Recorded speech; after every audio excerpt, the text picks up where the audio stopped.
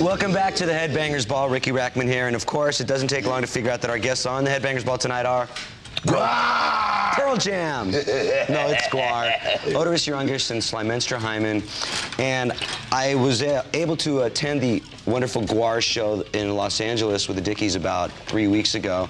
And before the show, you let some of the wonderful Gwar fans come up and just prove what how stupid they really are, basically, yes. And when I was there, one guy set his hair on fire. And what are some of the other things that the typical Gwar fans will do before a Gwar show just to be on stage? Mutilate their genitals, kill postmen, slaughter the family pets and bring them in a nice tasty souffle down to the show. It's all a big thing so we can get victims for our world maggot, which crashes up out of the stage at the end of the set and devours the entire studio audience. And these are type of the things that, what can a Gwar person that's never been to a Gwar show look forward to? Because there are some people out there that have never seen. the world maggot this year, you see, we are trying to get home to our home worlds. Yes, we're trying to escape your miserable planet once and for all. I think the average person who hasn't seen Gwar before and comes to one of our cannibalistic and mutilation blood orgies can expect defilement, debasement, debauchery, and of course a deli tray afterwards.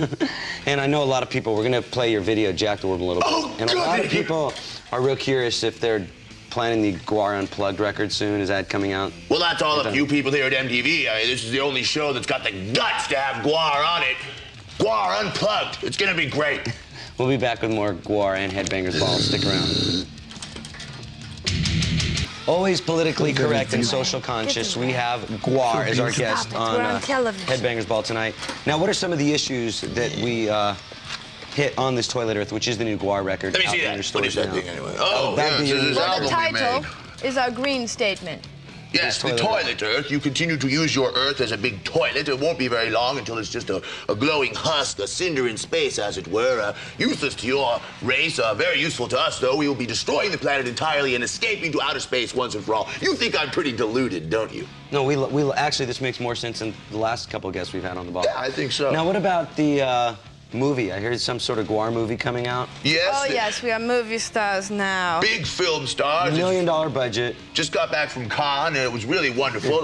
Billions, zillions of dollars. New album rocketing off the charts, actually. Yes, the movie's called Skullhead Face. We're supposed to release it sometime. It got a great review in Film Thread about a year ago. I don't know. It's in the can, as they say, which is kind of where I need to be right about now. And also, there's home videos out for people that might not be able to get to a Gwar show. Right? Yes, yes, but it's really a pale imitation of what a true sadistic, cannibalistic death orgy is. And you guys out there know what that's about, don't you? So go see Gwar. They're on the road now. And the record is called This Toilet Earth. Nothing we'll be looking is like for the the movie real thing. coming to a theater or drive-in near you. Buy all our stuff and then go. On the way, videos from Biohazard Cannibal Corpse when the Headbangers Ball continues.